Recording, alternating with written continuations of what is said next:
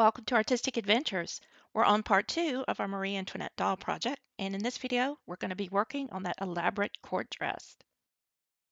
Okay, so let's get started working on this dress. First of all, I'm just going to show you how I came up with the design. I'm not going to sew each individual piece on camera because it's tedious and it'll take forever. So I'm just going to show you how I envision this going together, and then I'm going to do some of the sewing off camera, okay? So the first thing I did is I wanted to make sure that that we have this part of the dress fitted, and I usually work with paper towel for my pattern. So what I did is to make a piece that I think will sort of cover this side portion, and then so I have two of those, and then I wanted to also make sure that there's enough material to sew a seam. Okay, so I have to envision that this will actually be about 1/4 inch around smaller than it really is. So I also have to have room up here to tuck it under and make a waistband, and then enough here to sew to the additional part of the skirt. Okay, so I've got two of these pieces on either side, and then I want to make the front part of the dress come down to a point. And because I want to have this look finished, I'm going to cut two of these front pieces, sew this part together, sew the neckline together, and then turn it so that those pieces are finished. And then these side pieces will be open and be able to sew that to the back side of the dress. So I have to envision here that, you know, this is going to go around her and have about a 1/4 inch seam. So that's kind of how I measured that. And I think I have enough that if it's a little bit too big, I can always, you know, take it in or whatever. Now the bodices on the Marie Antoinette's dresses are very fitted up here, but she doesn't have much of a bosom. These poor Monster High dolls have really small bosoms. So it's not going to look exactly like those dresses, but we're going to give it the flavor of those dresses, okay? So then for the back of the dress, I'll just do a piece like this, but I added on to this side so I can turn it under. But you can see that, you know, this will be a good half of the back. And I'll cut two of these. And then I cut a sleeve. I want it to be sort of a really poofy, I'm thinking a sleeve, sort of like Princess Diana's wedding dress. If you remember that, she had this really poofy sleeve with a nice gather. So I'm thinking about doing that. Okay, so once we have these panels on the skirt part, then what I did was make, let me put this up here so you can see. Okay, so this would be up here. And then for the front, I'm going to cut a piece like this that will sew to these edges of this part that was going to cover the side. I don't know if you can see that. Okay. And then for the back, because I needed to have an opening where we can pull this off of the doll, I'm going to do two pieces with enough material here to fold under, but do the same thing as the front. Okay, so then when we have all this top part covered, then I took a piece and measured to sew onto this top part, and then it'll just be a front and a back piece like this, so two of these pieces, if you can see.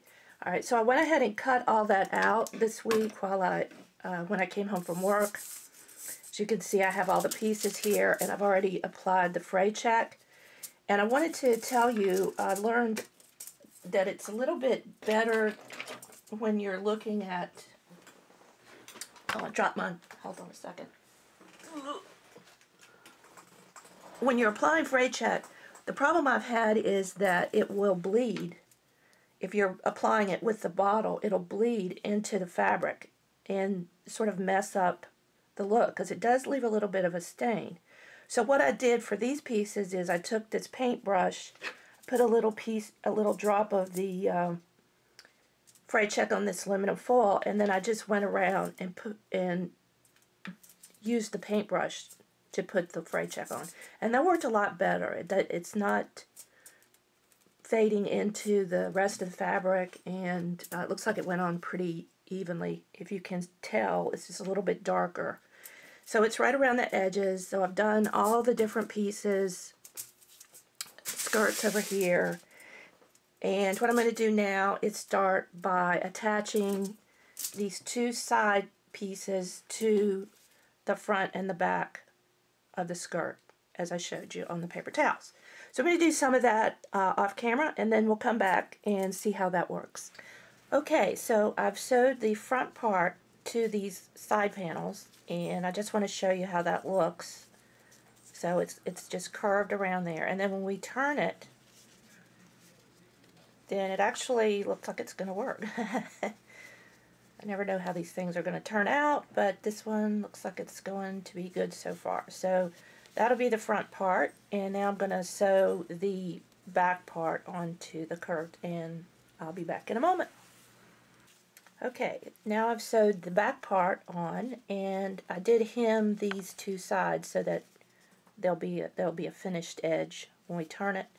So it's going to look like that, and then we'll put it on the doll like this, and let's see if I make sure I got it on there right. Okay.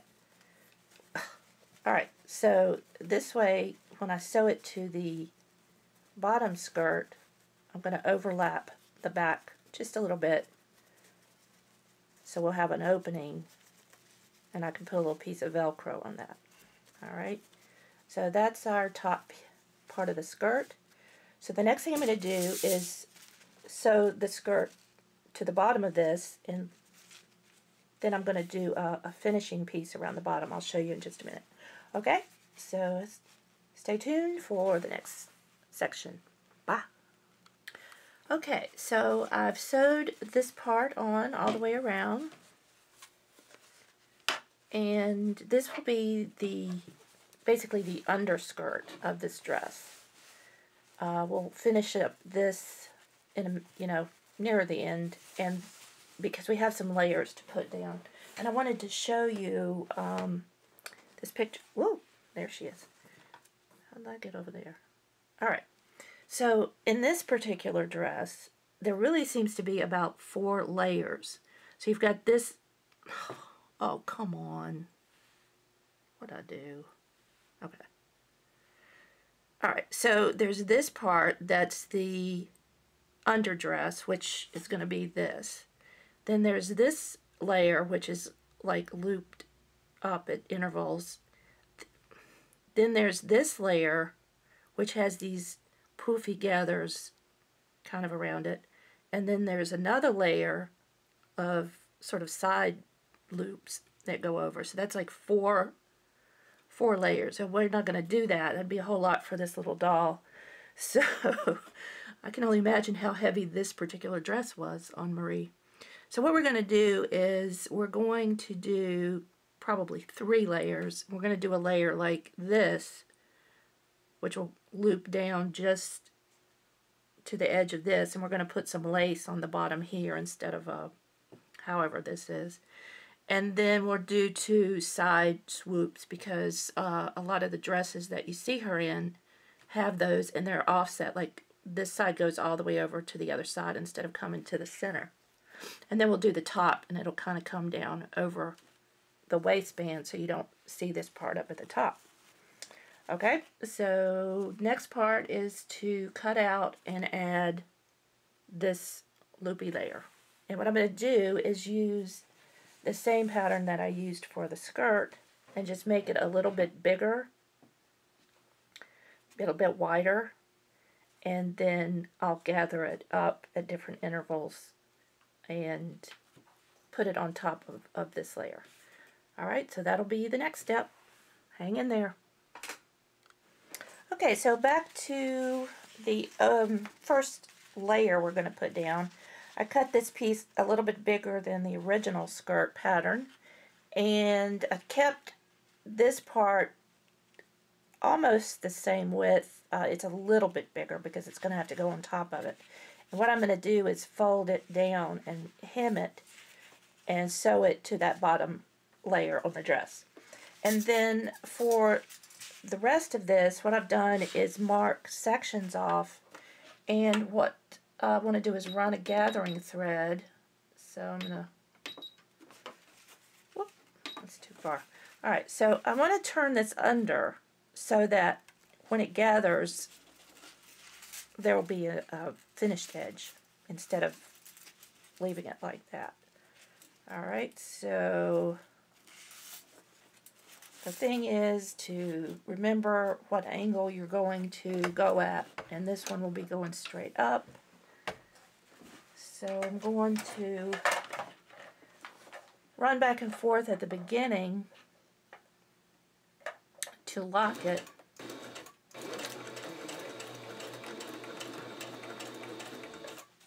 And then I'm going to go up about halfway up the skirt. And then we'll just stop. And leave extra thread so that you can pull it. And it'll look, now this one you can trim because we went back and forth with the thread so it's locked. So it's going to look kind of like that. And then I'm going to go on the other side of the front and do the same thing.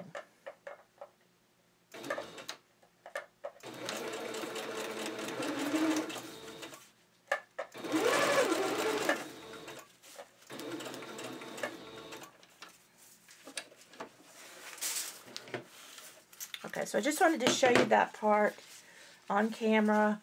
Now I'm going to put some gathers on either side of these two gathers, and then do the gathers on the back of the skirt, and I'll be back. Okay, I've done the gathers on both the front and the back, and I wanted to show you that these two in the front pretty much come straight up towards the waist. However, the ones on the side is angled in just a little bit because it won't look symmetrical if you make it go like at that angle. So you want it to be more like this angle. Alright, so then what we do, because these are locked, we can cut these bottom threads, and then we're just going to go along and pull the top to make that ruche look down at the bottom of the overskirt. Get rid of those. We don't need those. So we just keep pulling.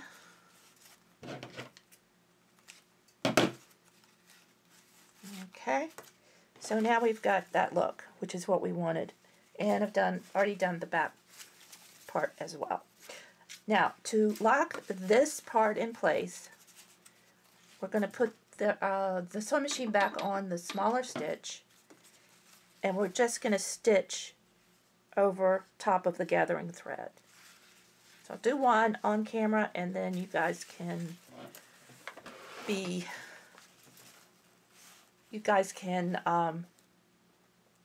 a break, and I'll finish sewing off camera. Okay.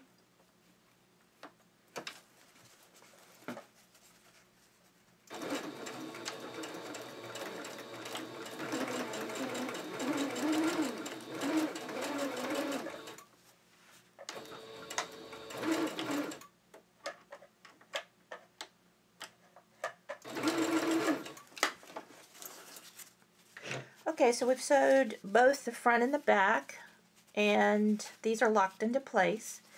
Now before I sew the side seams on this, I want to put a little decoration on these top of these gathers.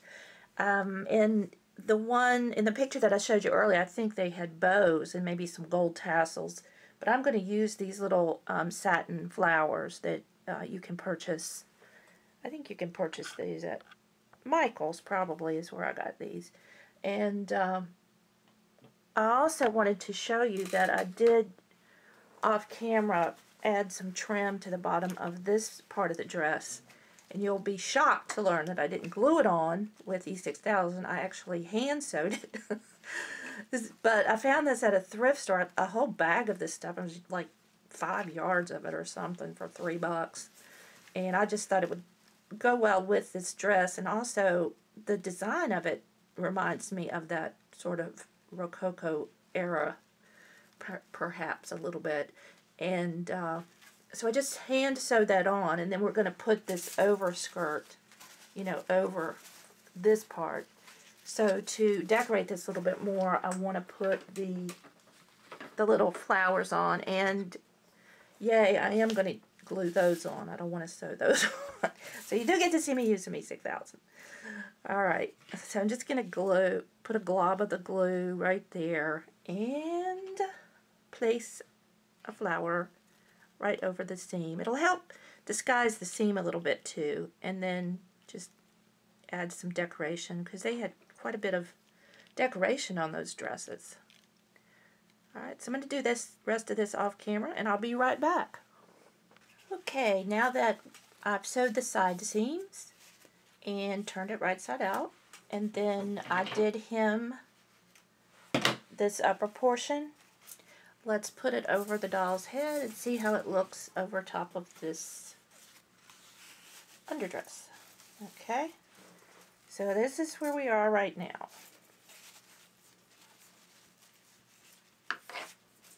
We've got the gathered part done. So now I'm going to attach this at the top here with, guess what? Glue. Yeah. I'm going to just put some glue around here to hold this on. And then I'm going to work on 2 drapes. One here. Well, I put one on this side and then one lower, because I like that sort of asymmetrical drape look. And that'll cover up all of this. And then we can start working on the top. Okay? So I'll be back in a sec. Okay, so this is mostly dry, and I want to start working on the side panels. To do that, I cut 2 pieces in this shape. It's sort of an oval shape that's flat on the top part. It comes in sort of like that. And then the other piece is a little bit bigger, so they'll be a little bit asymmetrical. And then what I'm going to do is run a gathering stitch across the top and around the bottom. Now this is the bigger one that I cut, just so you can see how it looks after I've gathered it. This is the straight part. So what we'll do is we'll put the smaller one on first after I sew it, and then attach this over here, and then I'll gather this a little bit more so that it looks right, and overlap this piece over the smaller one. So I'm going to go ahead off camera and gather this one up, and then show you how it looks after I put them together. Okay, so I finished the smaller one, and that's going to go on this side, and I just pinned it where I'm going to sew it down. So you can see I'm also on either side of that opening in the back, so I'll be able to still get the dress off, I think. This dress is getting really complicated. Alright, so that's one side poof. And now for the other side poof, drop this a little closer. I want to attach to this one so that it comes over to the side of this, like that. Okay. So it's, this one's longer and comes over to the side. This one connects in the middle and is shorter. And then when we get this finished with the top, I'm going to put a bow right here at the junction of this. Alright, so I'm going to actually go in and sew this down to the bottom skirt, and I'll be right back. Okay, now that we have the side panels on, I did do a little gather here, and a gather here, and a gather here, and added some more of those rosettes. And so this is how it's looking at this point. The back, I didn't put the rosettes in, and I left it so that I can open it if I need to. All right, at this point we're going to start working on the bodice. And one thing I am a little concerned about, let's see if I can pull this up a little bit, is, I've added 3 layers to this waist here, and I'm not sure this is going to go around it, but we're going to give it a try. It's going to be close. All right, so we'll set the doll aside over here, get all my pieces together. The first thing we'll do is to sew the 2 pieces of the front together and turn them. We're going to sew them at the neck and at the bottom. And I'm going to round this point off just a little bit because I think it might not look too good with all that gathered material. So let's do that. I'm going to put some little slits in here. So when we turn it, it'll be smooth. And now we're going to do the same thing up here. I took it. Okay. So we're going to also make some slits here. And then we'll turn it.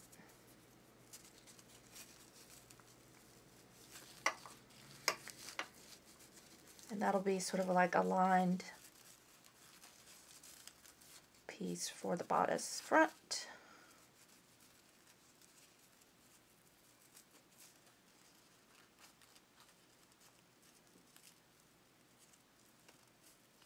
And if you wanted to, you could actually go around and sew this by hand to hold it down, and also maybe iron it. It's probably going to be okay, I think, but those are some things that you could do to make that stay flat. So that's our top part. Now I'm going to do the same thing to the 2 back pieces, and I'll do that off camera, and I want to show you what I'm going to do to the sleeve. I have more of this lace. Now on the bottom I turned this part down so that it looked like that around the bottom, but for this I'm going to gather it, so I'm going to actually let that lace part show and then run a gathering thread across the top of it.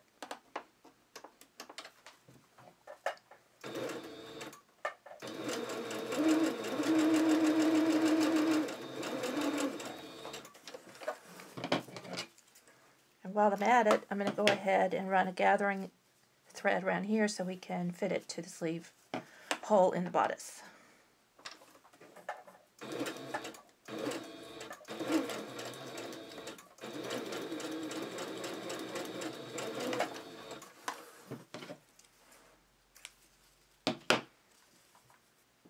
Okay, and we'll sew the side seams when we sew up the sides of the bodice, so we'll just leave that for now, but I'm going to go ahead and gather that, and I'll leave this ungathered for now because it'll be easier to sew with it not gathered. Alright, so I'm going to do a few of these things and I'll be back in just a second. Okay, so we're back. I finished sewing the bodice and put the sleeves in, and boy were these sleeves hard to turn with all this stuff on them through those little tiny sleeve hole. But I got them. I did it. And also put a bow here with a Swarovski crystal, as you can see. That's to sort of accent the place where these 2 panels join on her hip. Put a couple of little bows on the front with crystals on those. And this is the basic dress. I may do a little bit more up here to decorate. These dresses were pretty elaborate, so I may do a little bit more of that, but I can do that at the end when we do our final touches.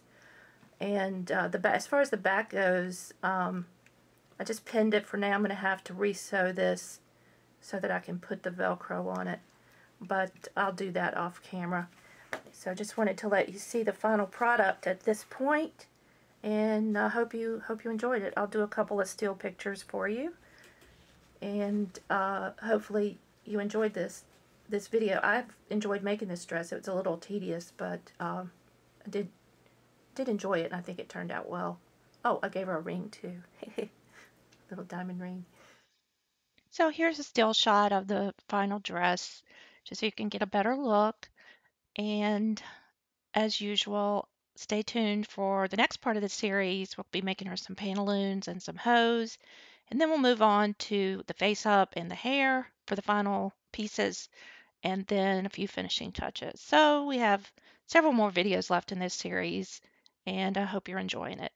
Don't forget to subscribe so you don't miss a thing. Thanks, and bye.